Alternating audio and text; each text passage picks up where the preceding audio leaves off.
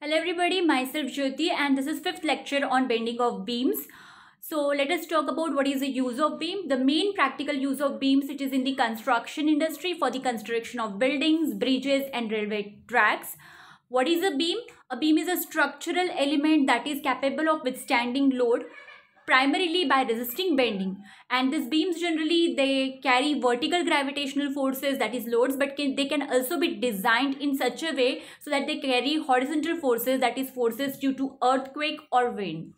Now when we talk about I-beam or I-girders, I-beams or I-girders, they are the beams with an I-shaped cross section.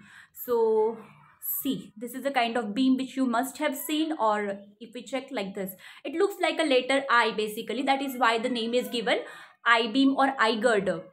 Now they are usually made of steel, and the steel I-beam has a strong central core capped with flanges on either side, and that is how it looks like a letter I. Like this beam you must have seen.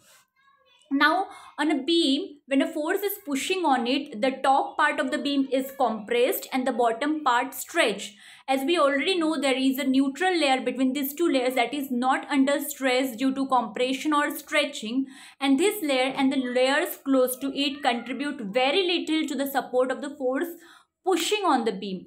If some of the layer is removed, it will not significantly reduce the strength of the beam, but it will reduce the mass of the beam, thereby increasing its efficiency. And lot of material and cost is saved too.